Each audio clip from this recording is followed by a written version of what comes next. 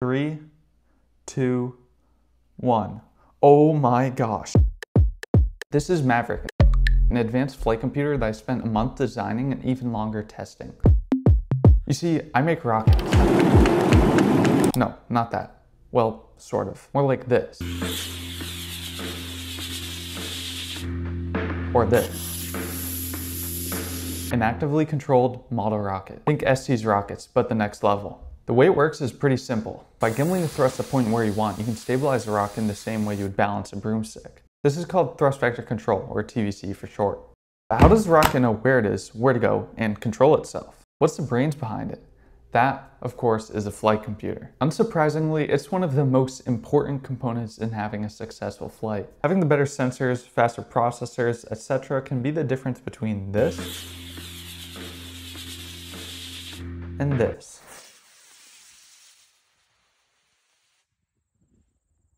So if I finally want to have a successful TVC rocket, I need to make sure I have a good flight computer. But how do I do that? Well, to look forward, let's first look back on my first flight computer, EVA.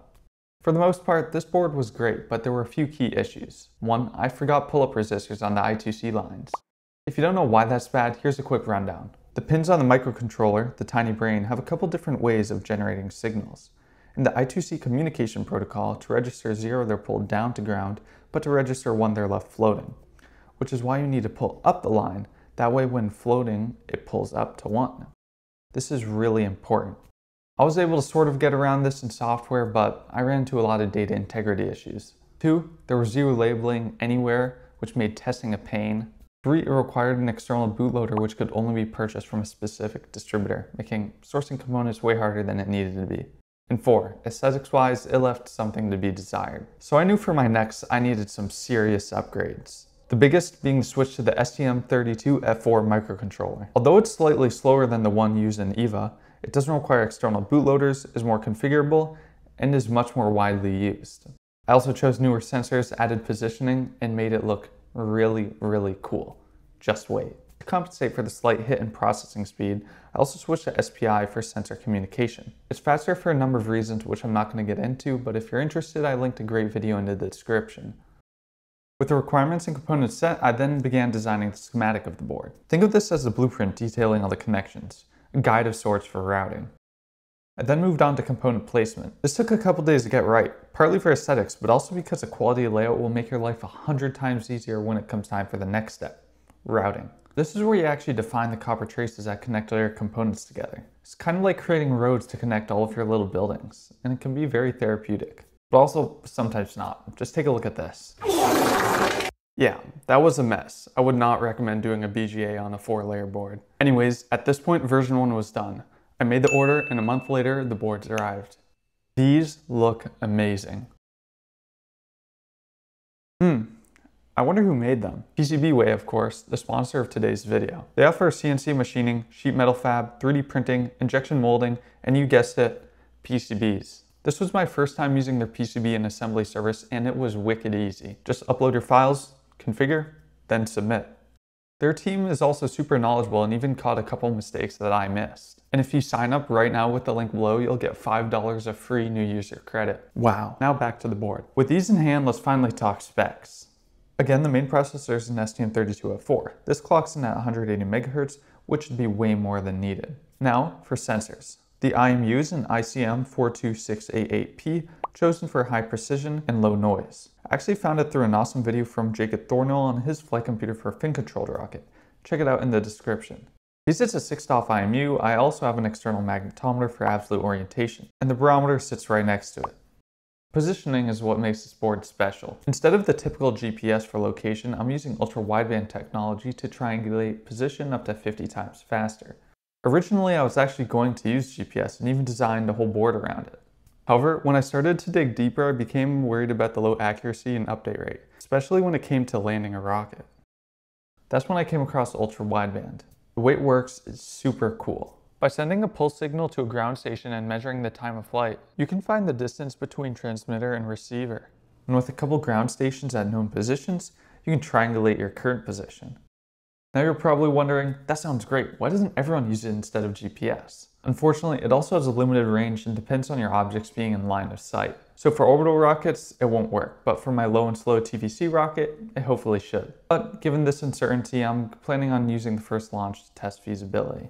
The way I'll be testing this is by using a single MAVERIK board as a ground station and logging the calculated distance during flight. Because I'll know the altitude of the rocket from the barometer and the approximate distance to the launch pad, I can calculate the estimated distance and see if it's within the ballpark. My main concern is the radiation pattern of the antenna. Generally, these devices are meant to measure within the same plane as the ground stations, which might make it inaccurate when you're 20 plus meters in the air. This could be fixed by switching to my own antenna, but brings a ton of other complexities that I'm hoping to avoid. Again, this is why I'm testing it. Now let's talk I/O. Starting on the bottom right, we have the switch for board power, and above it sits the battery input, which has reverse polarity protection. Because flight is a high vibration environment and could potentially cause the switch to flip mid-flight, above it I have an external bypass switch for flight.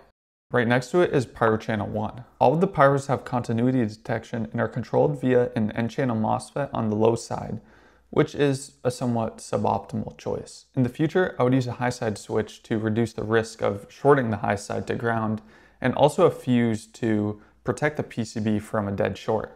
Moving on, a 3.3 volt output, UART output, the boot switch for the STM32, the main LED, a lower transceiver for live telemetry, DC motor feedback or CAN, a USB-C connection for talking to the computer, a 5 volt output, a battery output, pyro channel 3, an I2C sensor connection, potentially for things like LiDAR, a motor driver connector for things like a reaction wheel, 4 servo connectors, and pyro channel 2.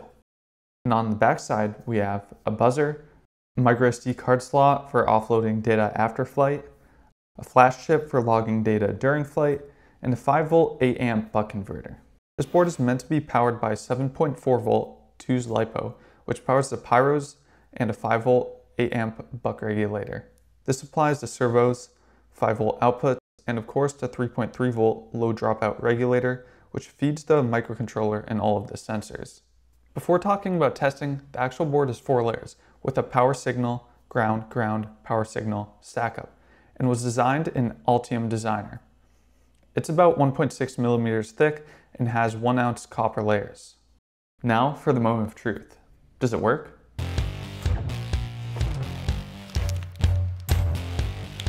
Let's do this. 3, 2, 1.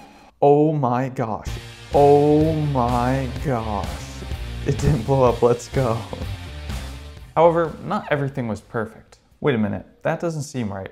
The board is on, but the power switch is off. What gives? So after a whole lot of testing and a little bit of help, I finally determined the issue to be a flipped MOSFET, which is essentially just an electronic switch. These electronic switches are really only meant to block current flow in one direction when open, which means that if they're flipped, even if the switch is technically open, a small amount of current will still flow. As a result, my on-off switch is now just an on-less-on switch. Yeah, but what about the rest of the board? To test this, I wrote a short program with my previous flight software to map orientation to thrust vector mount angle, which will allow me to actually examine the core purpose of this computer, controlling a rocket. And if you want to know more about my thrust vector mount, lucky you, I made a video about it. Check it in the description. And now for the test.